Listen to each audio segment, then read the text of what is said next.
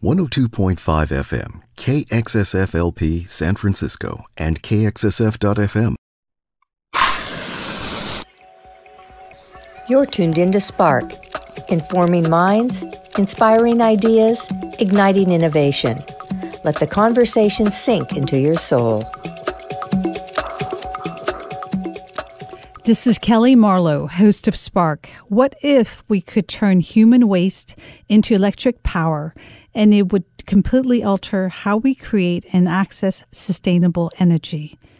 This is exactly what Professor Ioannis Ieropoulos did. He is the director of the Bristol Bioenergy Centre at the University of the West of England. We will be talking about how his microbial fuel cell technology is enabling the creation of a new energy empowering source for the world. Thank you for joining me on Spark today, Professor Ieropoulos. Very welcome, Kellee. Can you tell me what P-Power is and how it works? P-Power is the demonstration of how microbial fuel cells work when connected to a toilet or a urinal, taking the human waste directly and converting it to electricity. Is it the entire waste or just the urine? It's mostly the liquid. It can be urine, it can also be toilet water.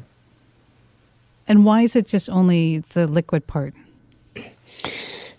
Microbial fuel cells are based on microbes, live bacteria, which live inside these devices, these units.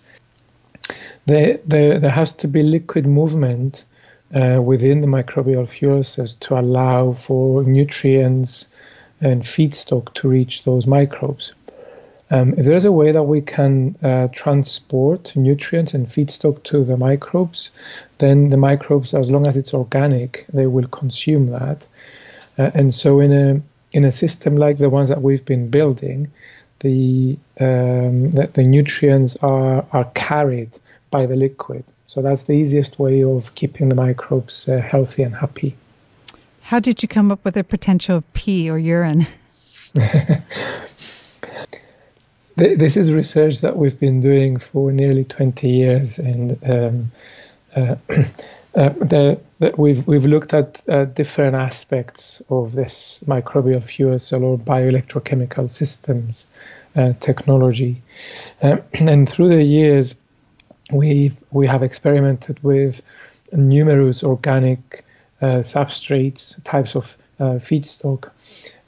Most of that has been originating from municipal wastewater and different types of grey water and industrial kind of wastes.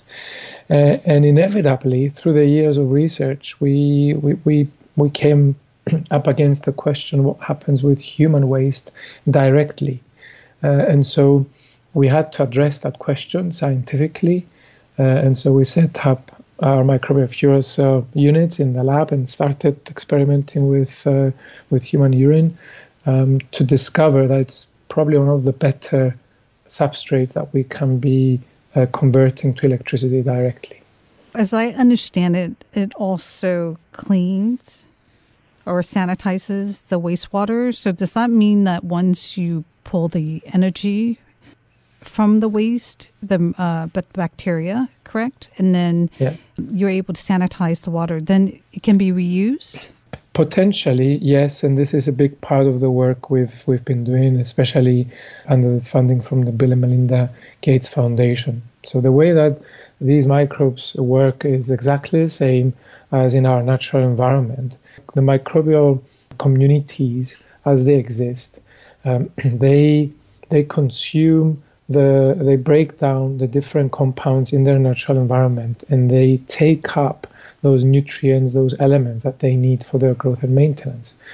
By taking up the elements that they need from a compound, this is effectively breaking it down, consuming those elements that they need and rejecting those that they don't need. And this is exactly how water treatment works with biological means. and therefore how microbial fuel cells, whilst at the same time generating electricity, they can treat or sanitize the waste. As I understand it, the way you have created a system, it requires no water or sewer connections. Can you explain? Yes, that's the technology requires fuel to go in, and in this particular case, the fuel is the human waste, the urine or the toilet water or the dirty water that we would like to clean and generate energy from. Because these microbes are naturally occurring, we effectively pick them up from their natural habitats in the environment and bring them inside these microbial fuel cells to their new home. Those microbes will require nothing more than the same minerals, elements, and nutrients that they had access to in their natural habitat. And so if we put a P-power system together, all we need to ensure is that there is fuel, in other words, human waste, feeding into these devices, and the microbes are happy. The system does not require water, that's correct. It doesn't require any other form of energy input, purely because we are exploiting a natural process of biodegradation, with the only difference that we are doing it in a device which allows us to convert some of that biodegradation into electricity. It is so interesting. Can you talk about where the source of power is currently installed and how it works? Yeah, so as part of the work we have been doing for our funders, for the Gates Foundation, the UK Engineering and Physical Sciences Research Council, as well as the European Commission, there is an expectation that the work that we do in the lab, for as long as we've demonstrated the value and the feasibility of the technology in the lab, we have to test it outside. So in the last 5 years, we have taken the technology initially to the Glastonbury Music Festival in the UK, and installed it as a P-power urinal for the festival goers to go and use, but more importantly, to see how their waste, which normally goes down the drain, can generate useful levels of electricity that can then be used to illuminate the urinal that we take. The work funded by the Gates Foundation in particular is about poorer communities of our society, and especially those peri-urban or rural communities that are disconnected from the grid, from the sewerage systems, and from any other kind of infrastructure that we are used to having. And so the technology has been tested in a rural setting in Kisoro, Uganda. It has also been tested in a peri-urban setting in Durban, South Africa. And we currently have a system in North Mathare in Nairobi, Kenya, which is inside a mixed school, has been installed to provide electricity to power the lights of the toilets of that school. As I understand it, definitely the one in Uganda, it's powering the toilets and the lighting so that the girls can stay safe within the school. That's right.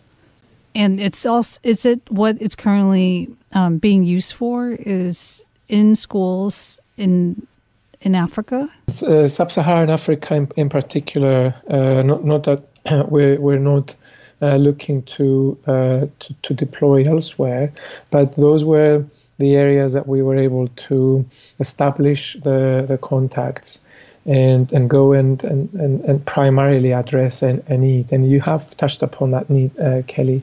The first installation in Uganda has been a girls' secondary boarding school, which means that the majority of the pupils at that school would stay there for months.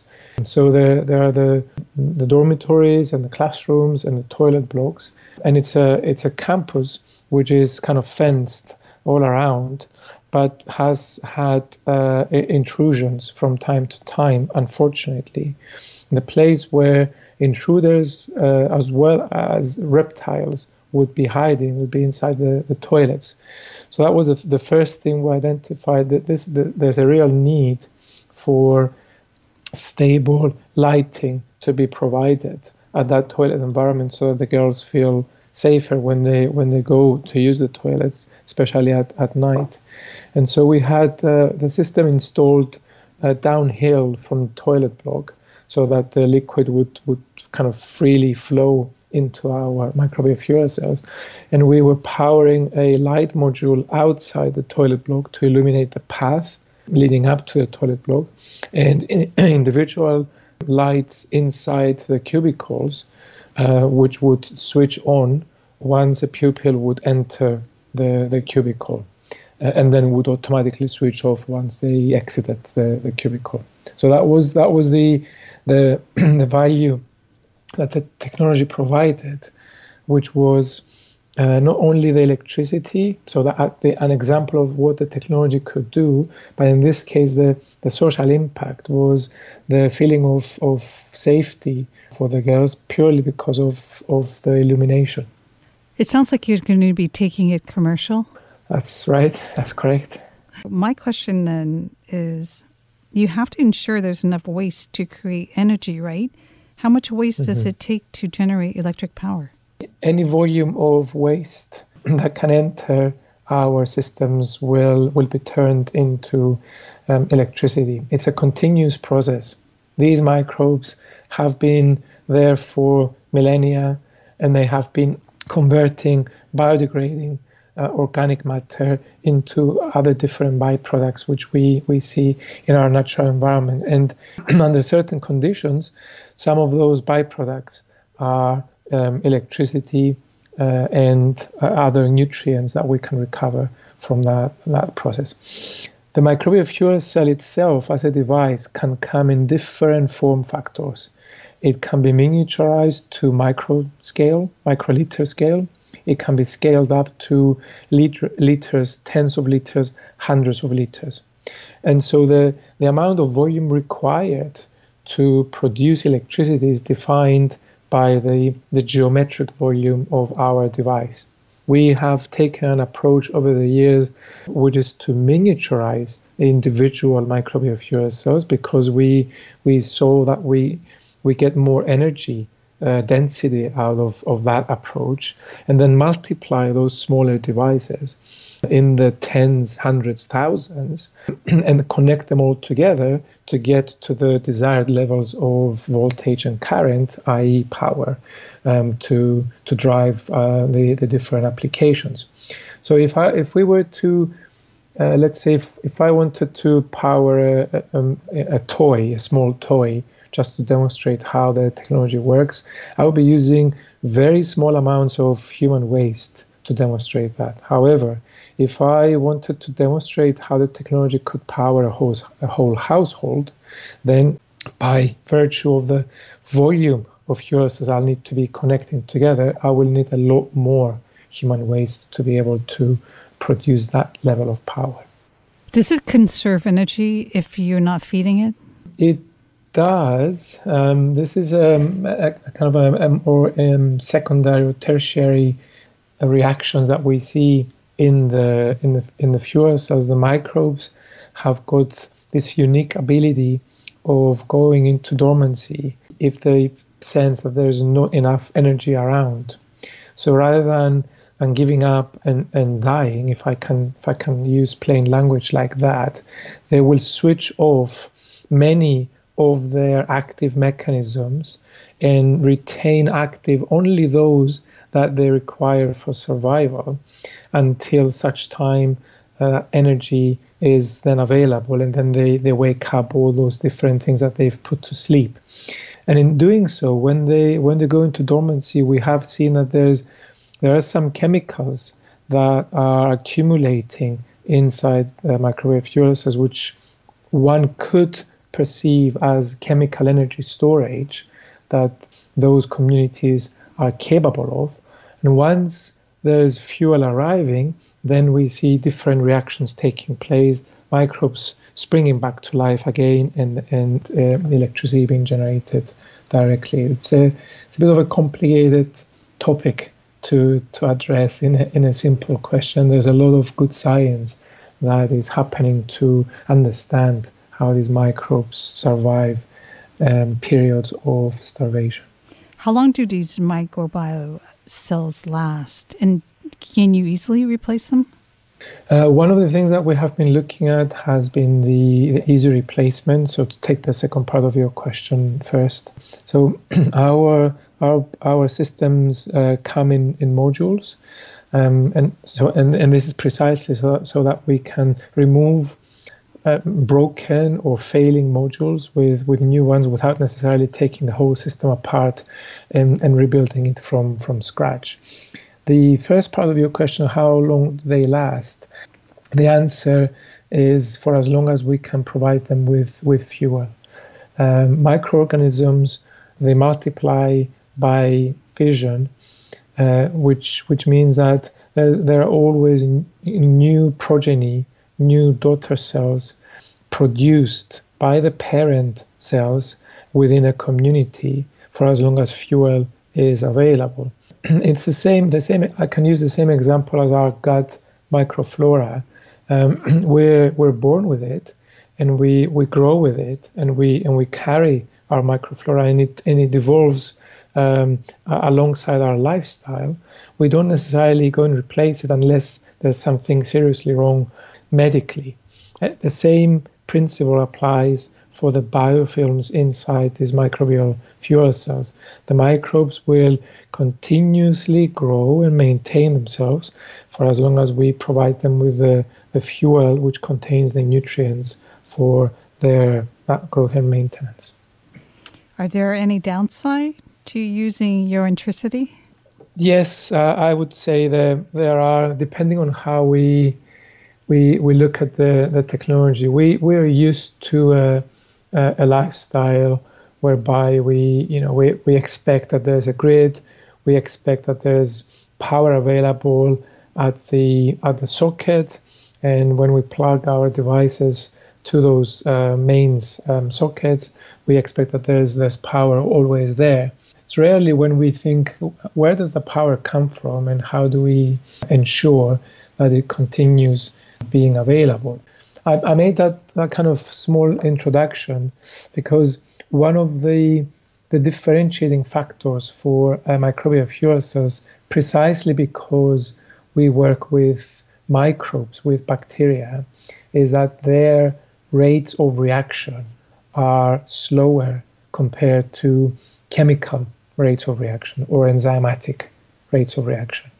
And when I say rates of reaction, when something has a faster rate of reaction, we usually see a greater magnitude of that reaction.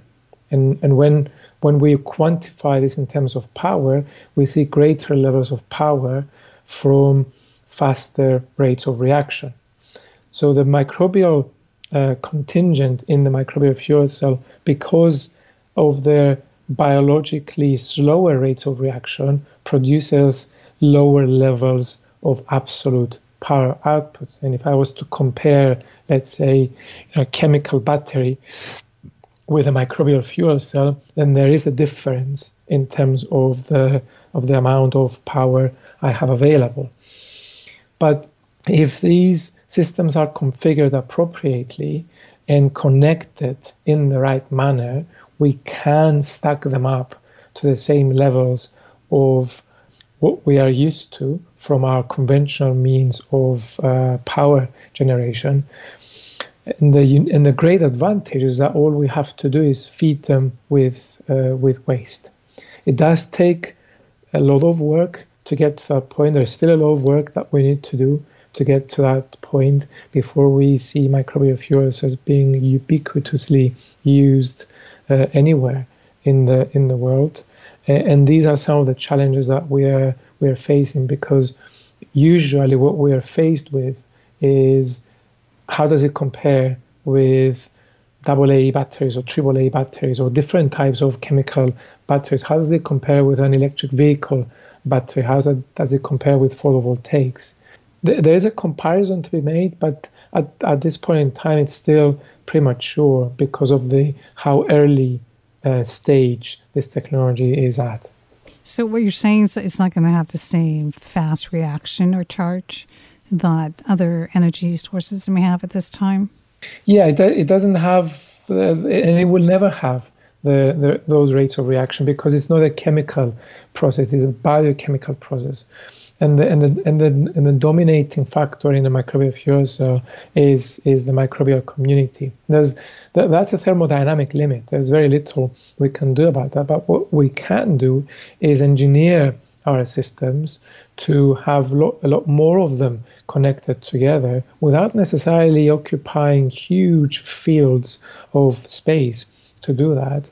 And once appropriately connected, we can have those desired levels of power output, and we can envisage households and even communities having at least some of their power coming from their own waste directly converted to electricity. Interesting. But could you build fewer cells utilizing materials that are not sustainable for the planet, since human waste is completely biodegradable? That's a very good question, Kellee, and the answer is yes.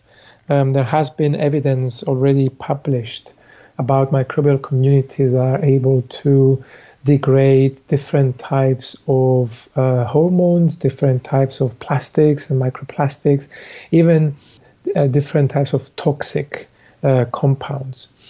And the beauty of these organisms, there's a plethora of species that have been reported, depending on what we would like to see being broken down.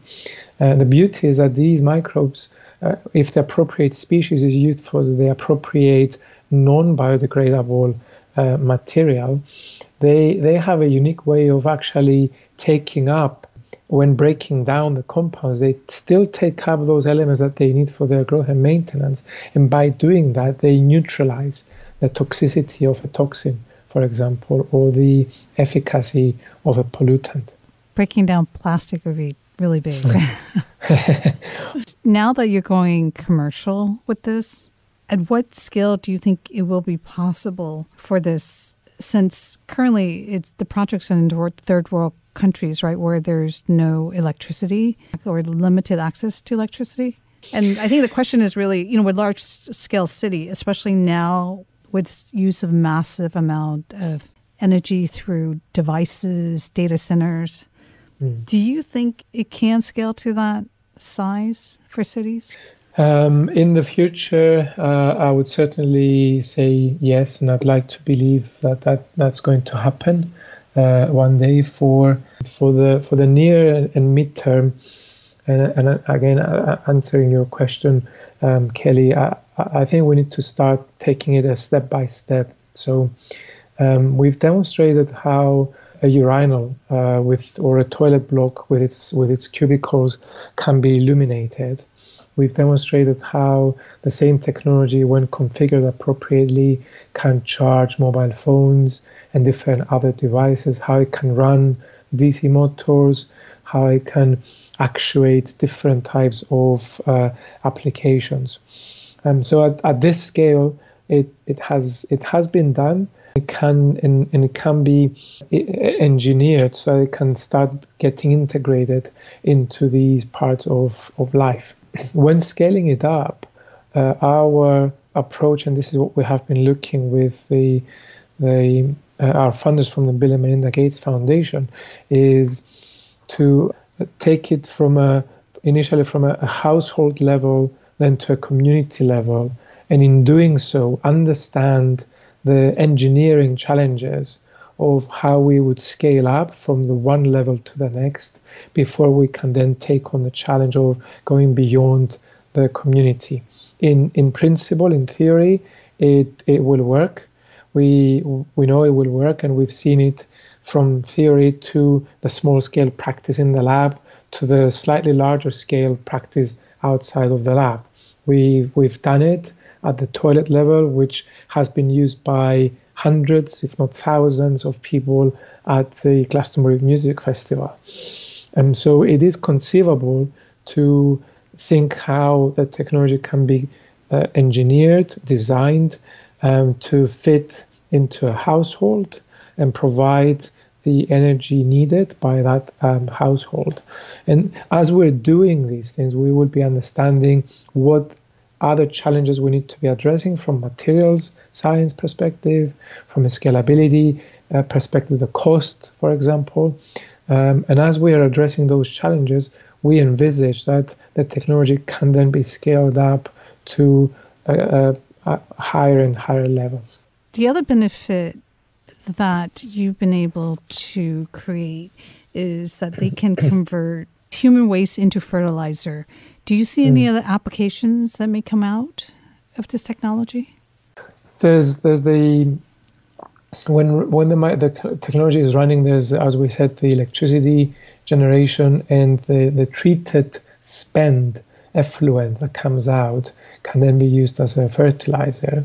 And remember what we said earlier about the design and the geometry of the microbial fuel cells, depending on how we configure our microbial fuel cells, we have also seen that there's an efficacious liquid, a second type of liquid byproduct that is synthesized during the bioelectrochemical reactions, which we have seen working as a potent disinfectant and bactericidal. Initially, we were collecting this liquid and started investigating, analyzing it to understand what it's made of, how does it get synthesized, and what can we use it for. But there's now a lot of interest in being able to build microbial fuel cell systems to produce electricity and treat the wastewater, but also produce good volumes of this synthesized liquid that can be collected, bottled, and used as a surface disinfectant and as an agent to kill pathogenic organisms. That's amazing. So you can get electricity, you can get potentially clean water, and you can get a disinfectant. Yeah. I can't wait. That's right. Will the price of electricity drop significantly in the world, do you think, if this was to be implemented? That would certainly be a factor for considering to reduce the price of electricity. There, of course, will have to be things done to the infrastructure to be able to take this on, but it's not insurmountable, and it's not going to be more difficult than, for example, how photovoltaics have taken off, and where there's excess electricity can then be fed back to the grid. So if there's a way that we have done it with other technologies, then it's certainly possible to do it with the microbial fuel cells. And the reason why quite possibly the price of electricity would decrease is that with this technology, you will not need anything other than the waste that is generated continuously to keep it up and running.